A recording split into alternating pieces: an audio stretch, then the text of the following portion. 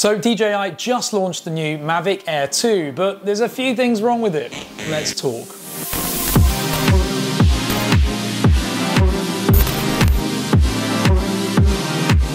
Hi, I'm Ash from DroningON, and DJI has just launched its latest drone, the DJI Mavic Air 2. And a rather beautiful drone it is too, which brings some incredible new features to the market, especially for what's called a mid-range drone. But it has a few issues in my opinion, and in this video, we're going to talk about them. So here we go.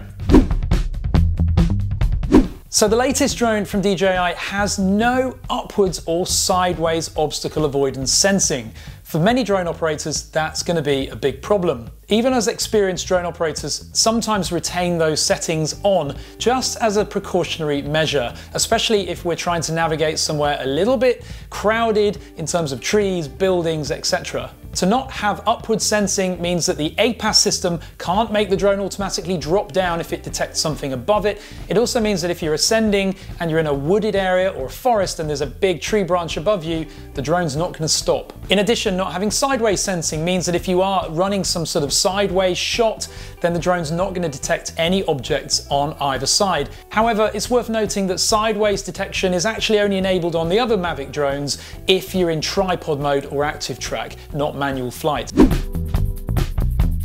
Next, its weight, which at 570 grams is over twice the regulatory weight for most countries where drones require registration. Now, registration is cheap. I think in most countries it's under $10, but still, it's an overhead and it's something that will put some people off. The Mavic Mini was launched and it's incredible because it weighs only 249 grams, but then compare the capabilities of the Mavic Mini with the Mavic Air 2 and it's night and day. The Mavic Air 2 is an incredibly capable drone, but for some, that weight will put them off. But the reality is, you can't produce at this time a drone that's this capable under 250 grams. DJI did the best that they possibly could with the Mavic Air 2 and its weight, but some people still won't be happy. At 570 grams, it's above the original weight of the Mavic Air, which was 430 grams. That will also upset some.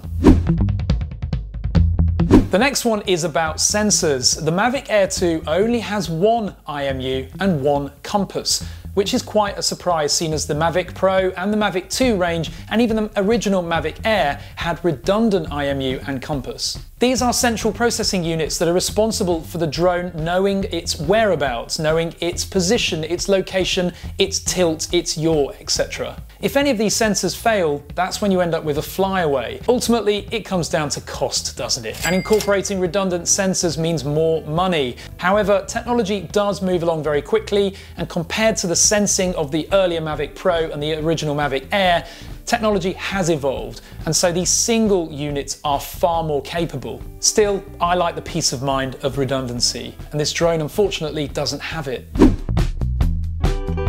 One of the lovely features of the original Mavic Air and also the Mavic 2 is that it has internal storage. It was only 8 gigabytes on the original model, and you would expect a brand new model many years later to have at least twice that, but it doesn't.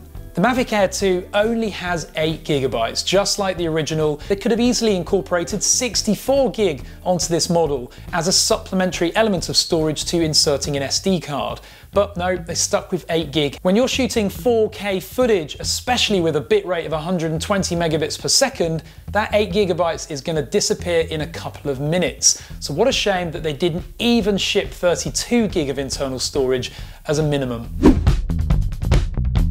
The next one, no DJI Go 4 compatibility. Instead, this drone will only work with the new DJI Flight app. Now, you could argue that that's not a negative because a lot of people hate the DJI 4 Go app because it's bloated and slow and heavyweight.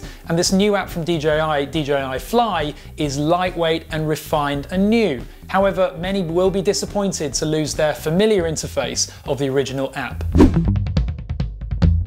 No ADS-B or Airsense for Europe. Now, interestingly, DJI are producing 2 versions of the Mavic Air 2, one which has the onboard ADS-B chipset so that it can detect manned aircraft in the area and warn the operator via the app.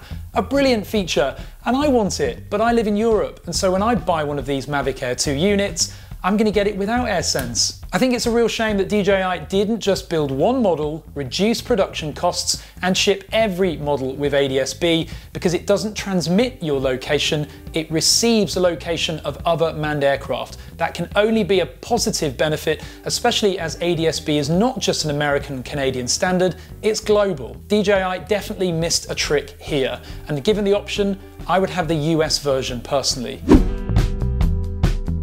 The look and feel of the Mavic Air 2 is not as sexy as the original Mavic Air. Let's face it, that Mavic Air, when it first arrived, everybody loved. And even now, I look at that drone and I think, what a beautiful, modern, slick, compact looking drone.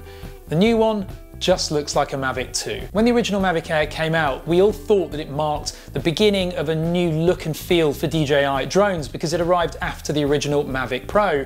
But unfortunately, that look and feel, I don't know whether the creative guy got sacked that designed that one, but we've not seen anything like it since. It's not all about looks, it's about ergonomics and flight efficiency. But let's face it, when we look at a drone, we want it to look sexy, and that Mavic Air original model certainly did.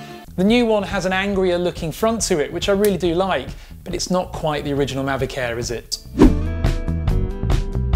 Now, that's a summary of everything that I believe is wrong with the Mavic Air 2. However, in contrast, there's a lot right about it. 48 megapixel photos, a half-inch sensor, 34 minutes of flight time, the longest flight time of any DJI consumer-grade drone. 240 frames per second at 1080p, and 60 frames per second at 4K. And a price of only $799 for a drone that's mid-range but incredible in specification. So while I moan about what I don't like about it, I can't help but praise what is absolutely right about it. Comment below with your thoughts on what you've heard in this video.